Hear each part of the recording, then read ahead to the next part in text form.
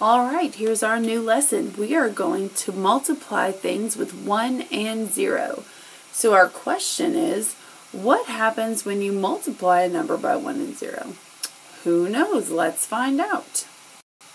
Let's take a look at our first question. Luke sees 4 bird baths. Each bird bath has 2 birds in it. What multiplication sentence tells how many birds there are?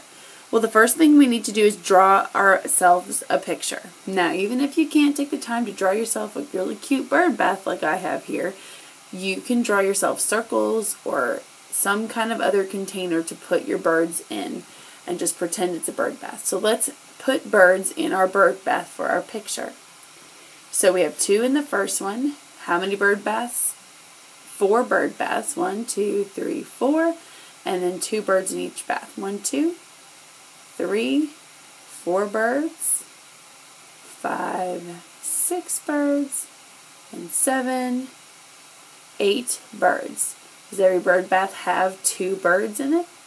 Yep, every bird bath has 2 birds, and there are 4 bird baths. So what's the multiplication sentence that we can use here? We can use the 4 times 2 equals 8, because we have 4 bird baths, 1, 2, 3, 4, times 2 birds in each bath equals 8.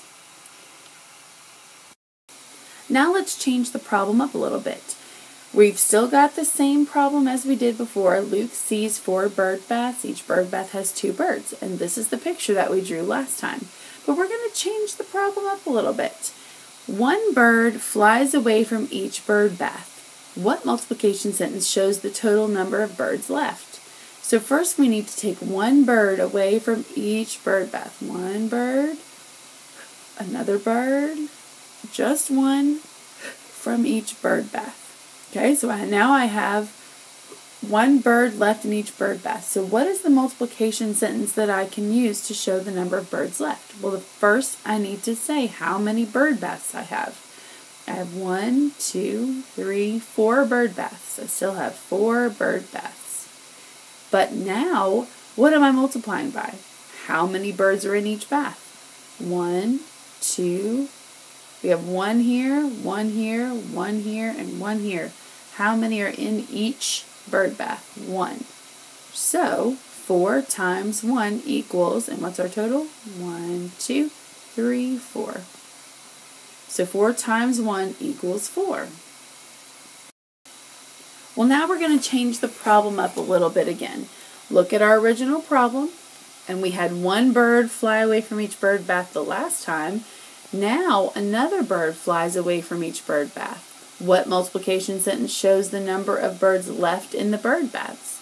So let's take our little lovely birds, and we're going to fly another bird away from each bird bath. We're going to take this bird, and this bird, and this bird, and this bird. Oh, well, now we've got a new multiplication sentence. How many bird baths do we have? How many groups? We still have 4. 1, 2, 3, 4. We still have 4 bird baths. But now, how many are in each bird bath? How many birds? Oh, 0. There's 0 birds in each bird bath. So we have 4 times 0. Well, what is the number of birds left in the bird baths? How many birds? 0. So now we know 4 times 0 is 0. So those problems all showed us different properties of multiplication. We've already talked about the commutative property where you can turn the problem around and the factors don't matter. What order the factors are in doesn't change the product. But this new property, this is the 0 property of multiplication. The 0 property of multiplication states that the product of 0 and any other number is still 0. So 4 times 0 is 0. If we're going to look at this problem and model it out, 4 groups of 0. Do we have 4 groups? 1, 2, 3, 4 groups. And how many are in each group? 0. There are 0. So 4 times 0 is 0. That is the 0 property of multiplication.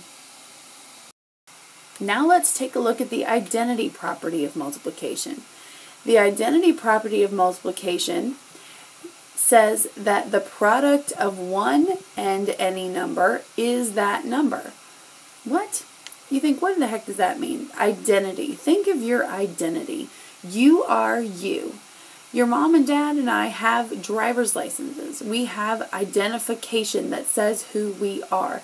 So the identity property of multiplication says that the product of 1 and any number is that number. So the product of 1 and any number equals that number. Let's test that theory. Let's look at 4 times 1. How many groups do we have? 4 groups. We have 1, 2, 3, 4 groups. And how many are in each group? 4 groups of 1. So let's put 1 in each group. Just 1. So if we have 4 groups with 1 in each group, how many total do we have? We have 1, 2, 1, 2, 3, 4. So our total number is 4. Well, look at that. We have 4 times 1 equals 4. It equaled itself. So the product of 1 and any number is that number. So let's review. Here's our question. What happens when I multiply a number by 1 and 0? Well, we learned this is like the easiest multiplication properties ever.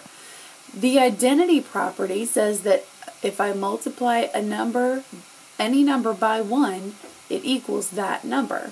So with that, 7 times 1 should equal 7. 6 times 1 is 6 because any number times 1 is itself. It's like a mirror. 1 is like a mirror. It shows that number itself. So 4 looks in the mirror and it sees a 1, so it is 4. 2 looks in this mirror. 2 times 1 is 2. And it doesn't matter how big the number is.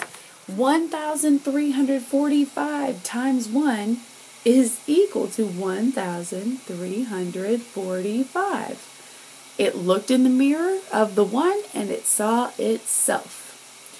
Now let's look over at our 0 property. Our 0 property says that any number times 0 equals 0. You need to remember that anything times 0 is going to equal 0 no matter how big or small. So 5 times 0 is 0. 8 times 0 is 0. 12 times 0 is 0. 19 times 0 is 0. And 2,994 times 0 is 0. You've got it. So these are the 2 most simple properties of multiplication. Identity property, where anything times 1 is itself, and the 0 property, where anything times 0 is 0. You can use these properties to solve your multiplication problems, because if it's multiplied by 1 or multiplied by 0, you automatically know what the answer is. So let's work these out and use them in the classroom.